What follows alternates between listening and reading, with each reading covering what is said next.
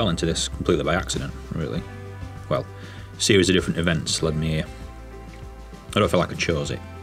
I mean, why would anyone choose to be alone, cold and in the dark? And I'm not enough of a believer in fate, and certainly not philosophically enough to say that it chose me. But when I did find myself here, I felt at home and I embraced it. It does get lonely, it does get cold. I'm not scared of the dark, but sometimes I find myself in places where I can't help but be scared. A noise, an animal in the trees. But then I take the shot and the image flashes up on my screen. In that moment, it's the only thing I can see. It almost blinds me, everything else is black. The image is the only thing there that I need to worry about. Sometimes it gets so dark, you could take as many lights as you wanted with you. You never know what your composition will look like until you've actually taken the shot. So I recompose, check my settings, press your shutter. It's trial and error. When it's all over, I've got the image.